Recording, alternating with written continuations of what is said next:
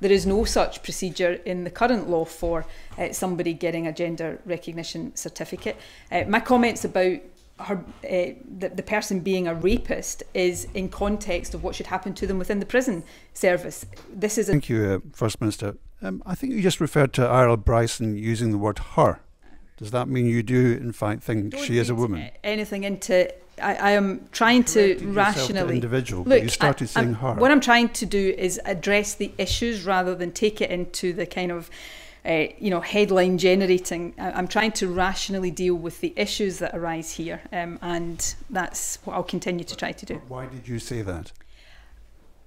I can't remember. I'll take your word for it. It sounds well, like fine. a Freudian Look, slip. I'm trying not to. Isla Bryson as a woman. Is that not the case? But what I'm saying is, Isla Bryson calls herself a woman. But what I'm trying to say is, in the context of the prison service, that is not the relevant factor here. The relevant factor is the crime that the individual has committed and has been convicted of.